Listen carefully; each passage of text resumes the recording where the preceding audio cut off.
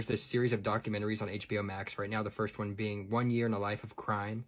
So I love me some documentaries, and when Cooper compared this documentary to the likes of Hoop Dreams and the Paradise Lost trilogy and the Up series, I knew I had to watch it. And I'm so glad I did. My wife and I binged all 3 of these movies in the span of 3 nights. We just could not get enough. The way that this documentary series just kind of sucks you in to 3 different people's lives within 36 years, completely captivating.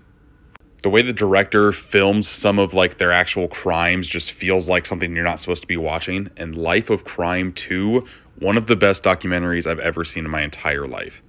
There are scenes from that movie that I will never forget about, kind of on the likes of Dear Zachary levels. If you know, you know. If you've never seen that documentary either, highly recommend that. But yes, I watch all 3 of these. HBO Max has them. Who knows how long they'll have them for when it gets switched over to Max. But watch them while you can. You're not going to regret it.